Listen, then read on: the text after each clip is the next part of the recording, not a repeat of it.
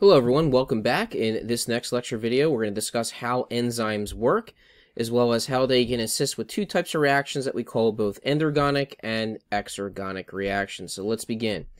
So how an enzyme works. All right, a reaction is going to require the following three things. So first off, any reaction in your body, either dehydration, synthesis, or hydrolysis reactions, are actually being performed by enzymes, period. So if you want a reaction to occur, you're going to need these three things. First is, you're going to need an enzyme itself, again, what we call a catalyst, something that speeds up a reaction.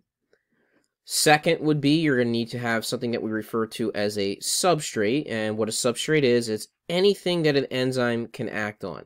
So it's the reactants.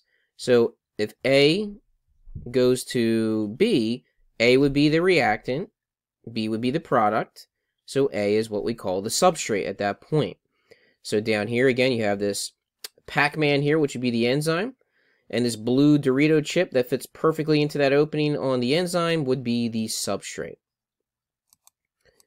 And then what you also need is favorable conditions. So what do I mean by that?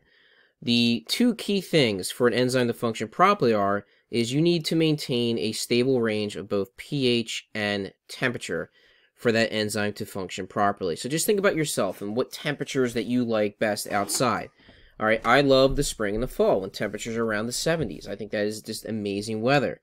Once it gets like 95 or higher and it's really humid, I can't stand it. I can't stand being outside. So that's not the range that I prefer. All right, so enzymes are going to be the same exact thing that we do. They want to follow a particular temperature range, and they want to make sure that the pH that they function normally in stays within a very specific range as well. So maybe that's an acidic environment like your stomach. So one enzyme that works best in a pH of 1 to 3, if you were to put that into a pH of 7, it is not going to work because it does not like that particular range. Down here in these little animations, you can kind of get an idea of how they're working. So here is let's say this is sucrose binding with an enzyme, and that enzyme breaks it down into glucose and fructose. So again, this over here would be an example of a hydrolysis reaction, but the enzyme could very easily do the opposite.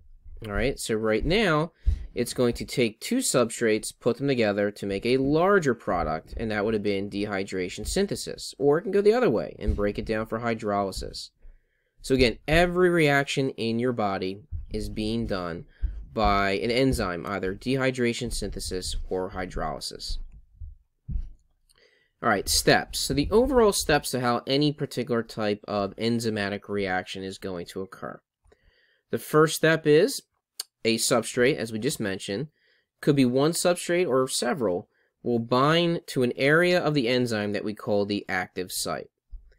And when the substrate or strates bind to the active site, the fusion of all of them, we produce what's called the enzyme substrate complex.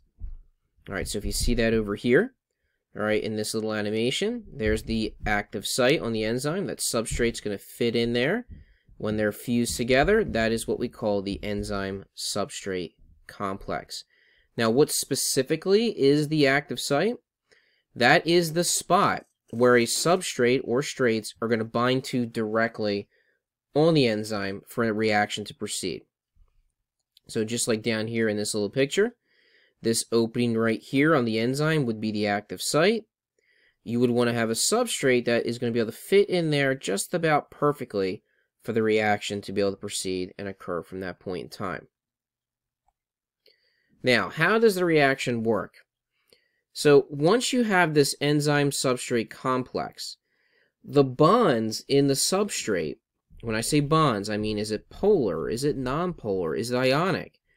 They will start to interact with the bonds that are also in the enzyme here itself. And that enzyme is going to have both parts of it that are polar and nonpolar. So once the two fuse together, they start pushing and pulling at each other. As that happens, the enzyme starts to change shape. And I'm going to show you that in an animation in a moment. As it changes shape, particularly the active site, it'll cause either the formation of new bonds between substrates, or it'll break bonds in the substrates to produce smaller molecules. So depending on how the enzyme changes shape, as well as the substrate or straits that are binding, you're doing either again, hydrolysis or dehydration synthesis reaction. Once the enzyme is finished changing shape and it's formed a brand new product, the product will be released, and the enzyme will go back to its original shape instantly. And when it does, it'll go do the reaction again. If you remember from the last video, I said that enzymes are reusable or recyclable. So as soon as they're done a reaction, they go back to their original shape, and they'll perform the same type of reaction again, over and over again. If we can see that in action, we can watch this right here real quickly. Enzymes are proteins that speed up chemical reactions in the cell. A special region on the enzyme, called the active site, has a shape that fits with specific substrate molecules. An enzyme works by binding to one or more specific molecules. So in this instance, here's our active site, and we have two substrates that are going to be able to bind perfectly into this area. It's called reactants or substrates. Binding occurs at the active site. The enzyme and substrates form an enzyme-substrate complex. So there's our complex.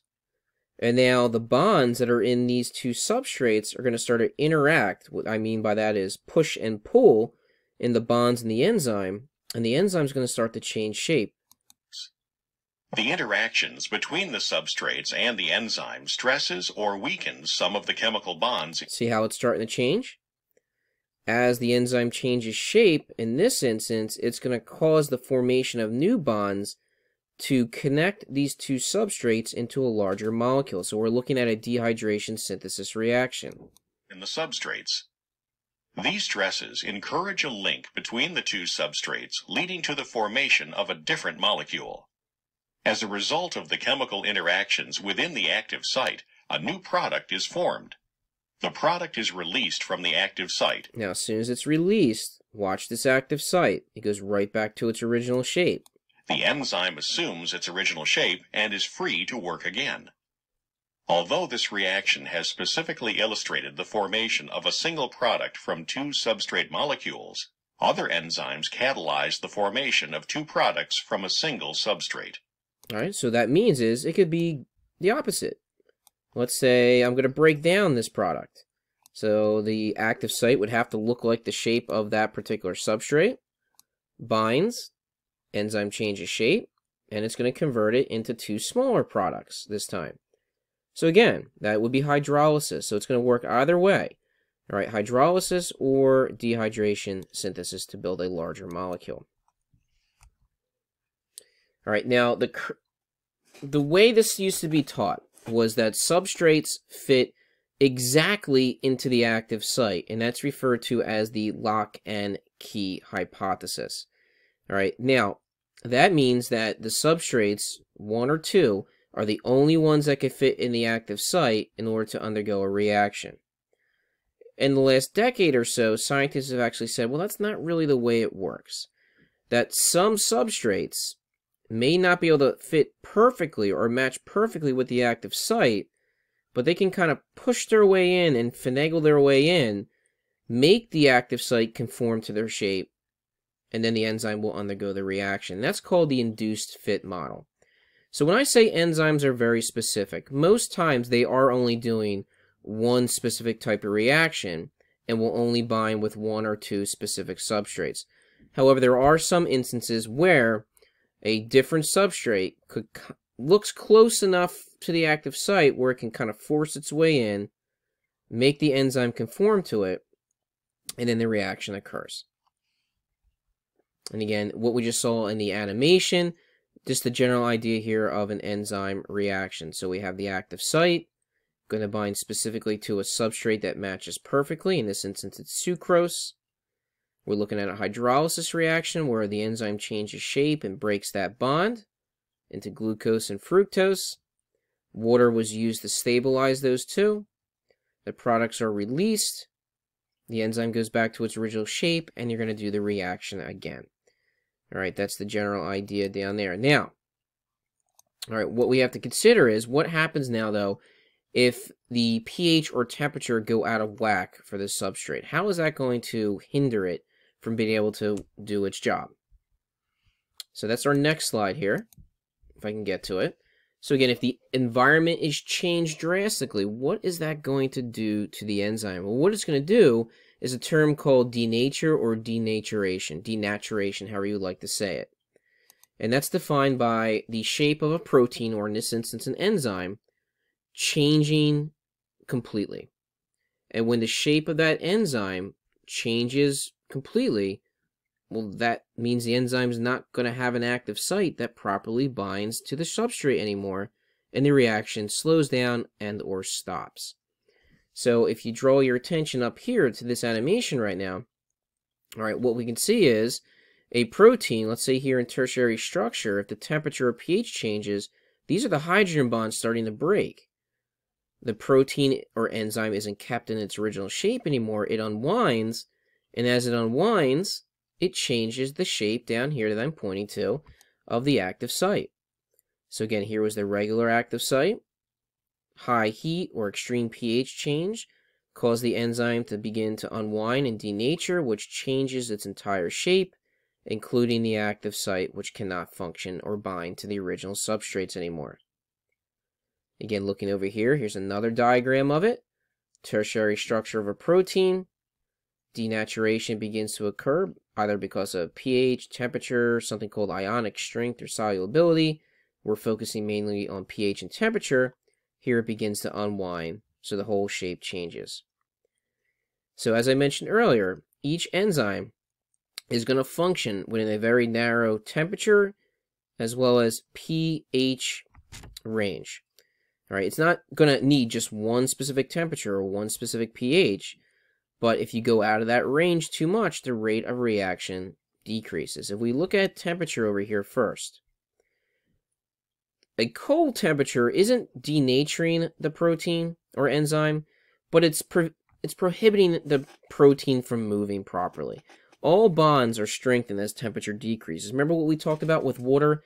And water begins to freeze because all the hydrogen bonds are maximized and become solid. Well, that's the same thing that happens here in the enzyme, where it just can't do a job.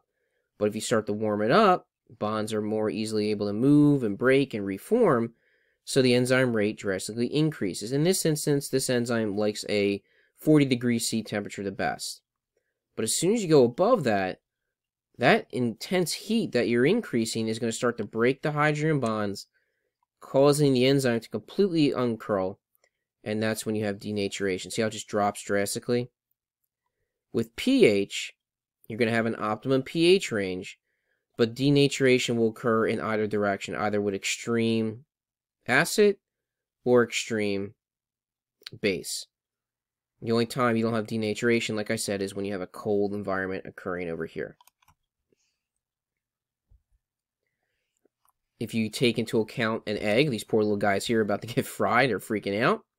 If you crack an egg open, all you're really looking at is one giant cell that's going to turn into a chicken.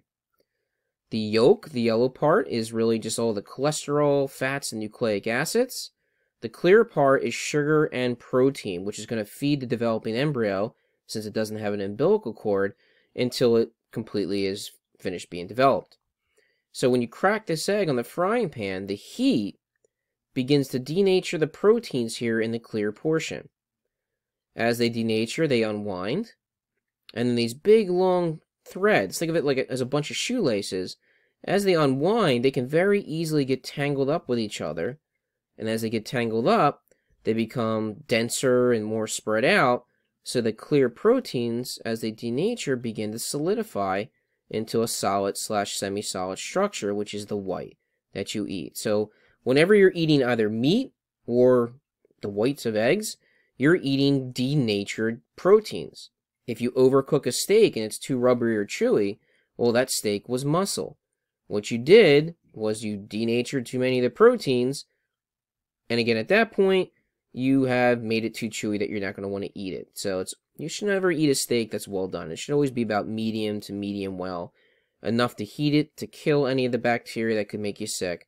But you don't want to ruin the flavor and what little proteins that aren't denatured in the meat before you start to consume it.